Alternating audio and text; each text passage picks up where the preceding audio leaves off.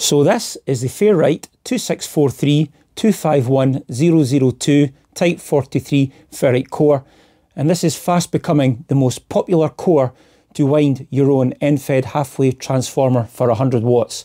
And I say 100 watts because this core will quite happily handle FT8 at 100 watts, whereas an FT240-43 it won't. It'll do it for a short period of time, 70 watts, it'll top out there or thereabouts.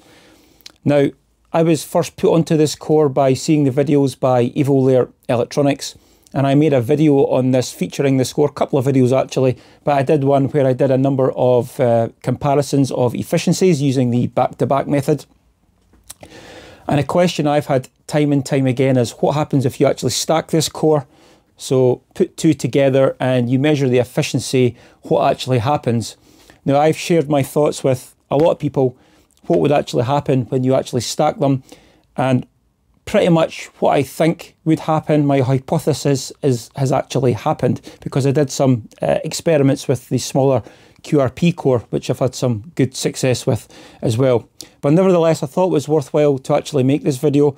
So why would people actually want to stack two of these cores? Well, quite simply, they want to run more power. This one, as I say, 100 watts FT8, so it's probably going to do a couple of 100 watts SSB. So a couple of these is going to handle, say, UK power limits, 400 or 500 watts SSB there-ish, maybe 200 watts digital modes. So again, this core, we'll have a look what we did previously, but it's got a very, I'd say a flat response, flat efficiency from 160 through 10 meters, where it's much the same loss all the way across HF. What's going to actually happen when we do this, because we've changed the geometry, so it's now longer than it is wide. So let's go and take a look. So if you've been following me at all, you'll be aware of the spreadsheet that I've created. I've got a number of cores, 140-43, 240-43, this core, another little QRP core, where I've done some back-to-back efficiency tests.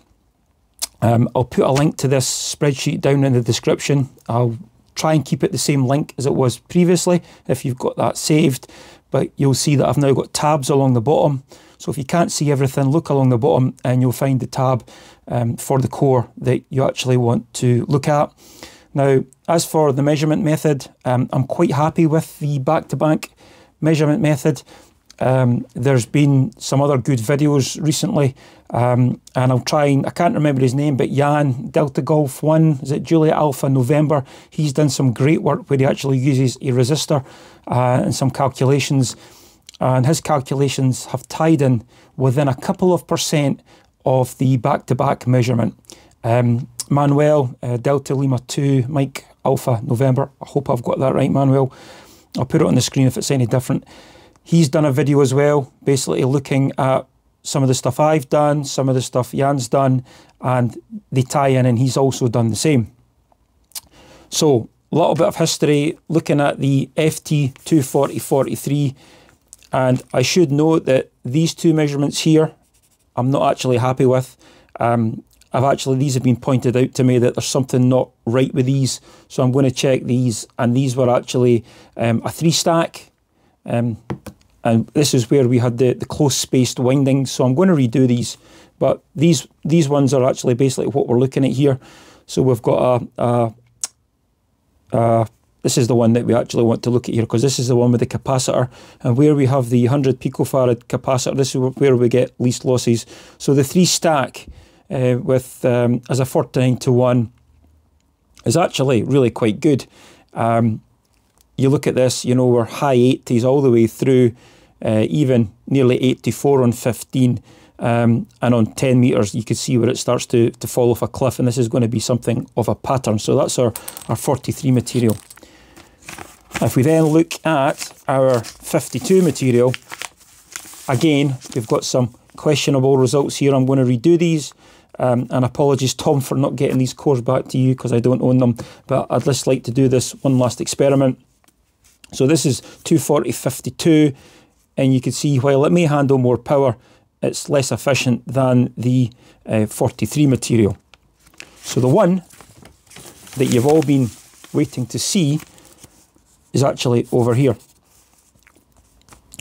Now, I've actually measured it 160 through 10 meters, and I don't think I've actually seen efficiencies this good on the low bands. Now, if we just go through it, look at these losses: 0.17, 0.24, 0.26, 0.36, 1, and then 4.5.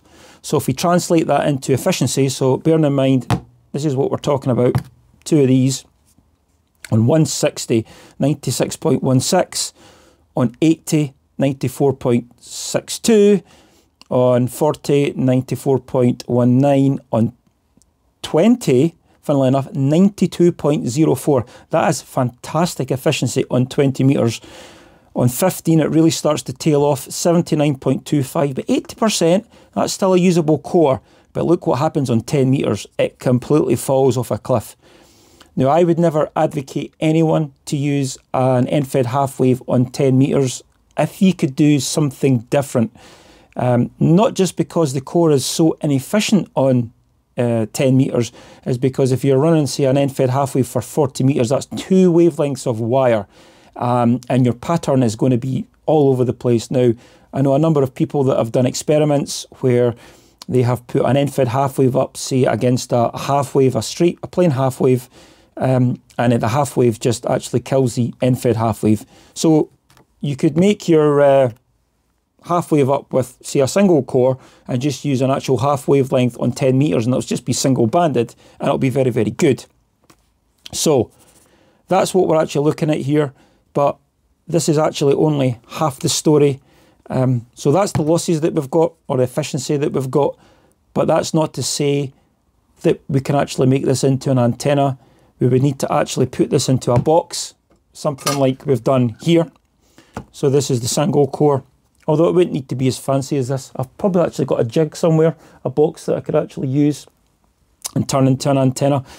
But we need to connect this up, wind it again, connect it up, and actually see how it would actually perform as an antenna, because, as I say, it doesn't necessarily mean it will antenna. We'd need to have a look at the match on all the bands, and the bands may not actually be related. So where you have the SWR dips, where it's resonant, may not be in the positions where we want it. So we may have to have some compromise again. So if you have some of these cores, it would be great, because I don't know when I'm going to have the time, if you can actually do this, if you can actually make an antenna up and actually give it a go on some of these bands. Now, I'm not going to use it on 160, I'm not even going to use it on 80, but certainly on 40 and 20, this is going to be, even if you wound this as a dual band antenna for 40 and 20, it's incredibly efficient. Even on 15, it's probably going to be a compromise that you're willing to accept, sorry. But what I'm really curious is how much power that this is actually going to handle. So if you've got an amplifier, wind that thing up and, you know, run some FT8 and see how much power you can actually get through this. So do it in stages. So maybe go up to, say, 150 watts, run it at that for a little while, go up to 200 watts, run it at that. Now, I'm not advocating running high power on FT8, but remember, it's a low signal mode, not a low power mode. So there we are. A lot of you have been wanting to see this and what the efficiency is. It's pretty much what I expected. If you go back and then compare it to the, take this out, the 240/43, you can see that we're a good bit better. So yes, so looking on 15, you can see that 79 versus 83, so we're 4 and a bit % different. I would take these cores over taking the 240-43 if you can. There they are side by side. So please, guys, give it a go. Let me know what you think. Let me know if you can actually make it into an antenna. And I will get to it at some point. If some of you do it and say, well, it's not going to work, I'm not going to do it. But if you've done it, it works, you know, I'll give it a go, certainly once we get to the better weather, and we'll see how much power that it could handle. There we go, folks. I hope that was of some interest, and we'll catch you on the next video. Bye for now.